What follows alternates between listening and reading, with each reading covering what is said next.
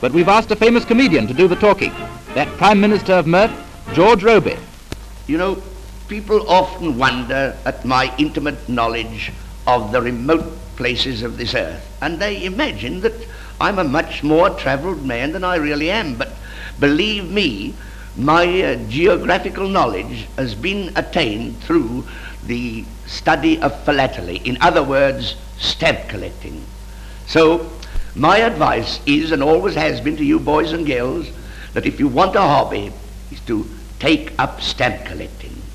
It not only gives you a geographical knowledge, but it broadens your business instincts. And then again, there's always the added excitement of coming across a bargain in the most unexpected places. Now, I remember on one occasion, this is one of my early experiences, when I was appearing in a town up north somewhere.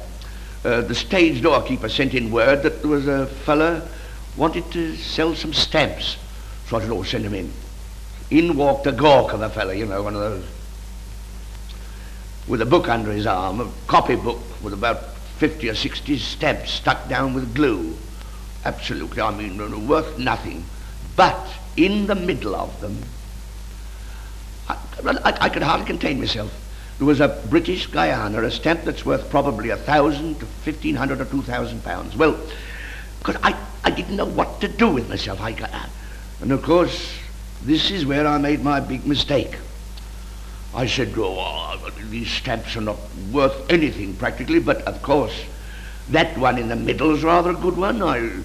He said, well, what do you give me for them? I said, a couple of pounds.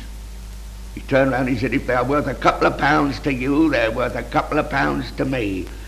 Put the book under his arm and walked out of the place. Well, do you know, at that moment, if it hadn't been for the fact of the difficulty of disposing of a body, I honestly think I should have murdered him. But believe me, when you really get the philatelical bug into your system, you'll do almost anything for one of those British Guianas. In case there's anybody who got any who wished to sell them to me, I may add that I've lost all interest in British Guiana stamps. Then another incident happened. It was the same sort of thing. I was appearing at some music hall, and the man at the stage door said, there's a fellow wants to see you about some stamps. I said, oh, all right, send him in.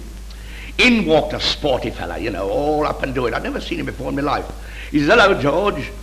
I said, what is it you want? He says, well, I must have a pony. I said, a pony? What's that? He says, 25 quid would just put me right. I said, but why come to me? He said, well, I heard you were a philanthropist.